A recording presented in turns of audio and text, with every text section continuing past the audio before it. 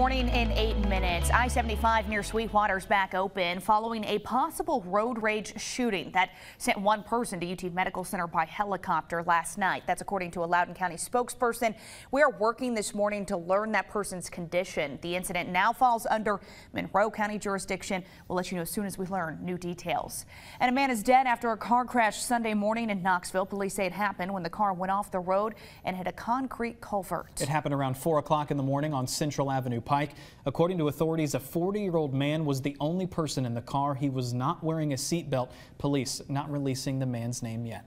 And continuing coverage this morning, still no sign of missing 6-year-old Summer Wells after another small-scale search operation in the Hawkins County area. The TBI, along with deputies from the Hawkins County Sheriff's Office, returned to Beech Creek yesterday for a planned search of some areas of interest. Summer Wells went missing from her family home in June of last year. Right now, Summer's dad, Don Wells, is in jail after pleading guilty to a DUI charge not related to her disappearance. Her brothers are in DCS custody. And good news, an East Tennessee man is safe this morning after going missing over the weekend. Johnny Robert Ray was found safe in Statesville, North Carolina. He went to the hospital. Knoxville police say he appears to be in good health.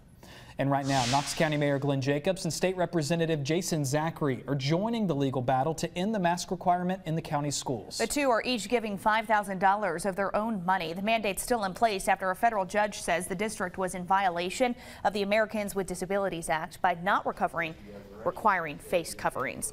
Both Jacobs and Zachary want their money to go toward the legal fees for the Unmasked Knox County Kids Association.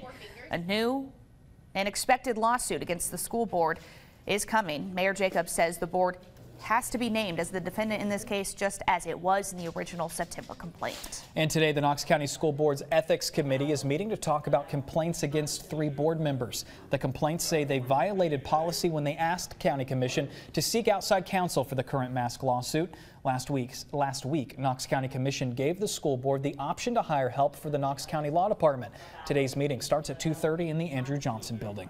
And an important recall alert continues for parents. Abbott Nutrition expanding its recall of baby formula. They're now pulling the Similac PM 6040 powdered formula from shelves. It's part of a larger recall announced a few weeks ago after products from the company's facility in Michigan were linked to illness in babies. At least 4 babies were hospitalized and 1 died from a possible infection with the bacteria that may have been in the formula. If you have this formula, stop using it immediately. We have a full list of all the brands affected in our WVLT News app. And around the world, the war between Russia and Ukraine is not slowing down. Satellite imagery shows a 40-mile Russian convoy moving closer to the country's capital. Overnight, more than 70 Ukrainian soldiers were killed on a base near Kharkiv. Both countries have agreed to conduct a second round of talks soon after no breakthroughs yesterday. And more than 1,000 East Tennesseans are standing by, ready to spring into action if duty calls. The 134th Air Refueling Wing at McGee-Tyson Air National Guard Base tells us they have 10 planes ready, each able to carry 30,000 gallons of fuel each. They could be called upon in Europe to provide a gas station in the sky for planes to refuel. And around the nation tonight, President Biden will deliver his first State of the Union address. He's expected to talk about the war in Ukraine, rising prices, and recovering from the pandemic. Iowa Governor Kim Reynolds will deliver the Republican Party's response to the speech. You can watch it right here on WVLT News starting at 9 o'clock. WVLT is your official station of the Vols. Just 2 games left in the regular season for the men's basketball team. One of them tonight. They're headed to Athens to take on the Georgia Bulldogs. The team looking for their first win in Athens since 2011. Tip-off for tonight's game is at 6:30. You can watch the game on the SEC Network. And here is a live look in New Orleans this morning. Bourbon Street, little sleepy right now, Looks right? a little messy, too. Yeah, the Big Easy. Everyone's napping. Today is Mardi Gras, or Fat Tuesday. Hundreds of people will line the street later today for parades and other celebrations. And Mardi Gras comes one day before Lent starts on Ash Wednesday. It's traditionally known as the last day to indulge in all your favorite foods before you give something up for Lent. And it's famous for the major celebrations, of course, in New Orleans. But the party normally starts Monday. This was the scene in the city yesterday for the Crew of Orpheus parade. You can see the beautiful floats and hundreds of people lining the street, complete with music and dancing. This is the first time the holiday is allowed to have parades in the city again since the pandemic. Of course, there are some changes because of COVID. Parade routes shorter, mostly follow the same path. And take a look at this. Wears Valley Road is cleared this morning after this giant boulder landed on the road yesterday. Crews worked through the afternoon to clear the huge rock and any loose material left behind. Good news, no one was hurt. And with that, we do want to get right to Whitney Turner with a look at traffic.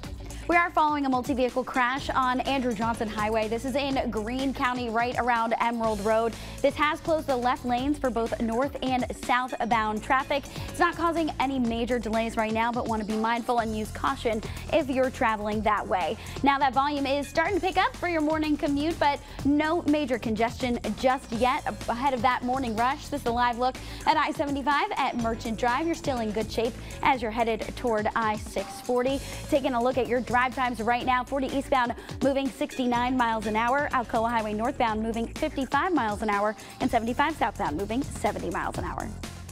Your first alert forecast with Chief Meteorologist Heather Haley.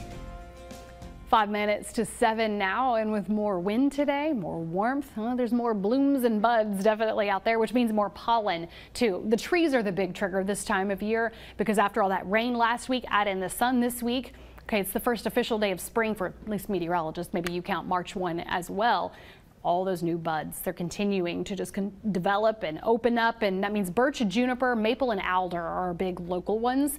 That does put us at more of a moderate tree pollen. So if that's a trigger for you, you might want to go ahead and get those allergy meds ready now, because the pollen actually goes up as the winds and the sunshine help to drive that out as the day goes on. Right now, at least we do have plenty of sun ahead. We're 10 minutes out from sunrise. We're so close. Few wispy clouds moving north. They'll clip our area. Those clouds from overnight moved out. So definitely some good news in terms of plenty of sunshine today. That puts us below average this morning. It's 33 now. Knoxville, we're already at 32. It's 27 Middlesboro, 28 Crossville and Athens. So for today, beautiful, mostly clear sky. Look at that couple of clouds on the horizon. Bring that sun up, heat things up quickly. An impressive climb to 54 at noon, increasing those southwesterly winds, gusts around 15, increases that high today to 62 degrees. We actually have more heating and a dry stretch to track for you before we have more rain. So we've got you covered on that coming up on the CW. Heather, thank you. We're going to go back out to IHOP coming up on WBXX, where our Abby Casouris is there getting free pancakes for IHOP. No, it's for a good cause, not free. And for a good cause. It is a good cause. It's all free for a good cause. Plus, it's Fat Tuesday, so eat up, right? You got to do all that. Taking a live look at Bourbon Street one more time. A little messy this morning on this Fat Tuesday. Have a good day.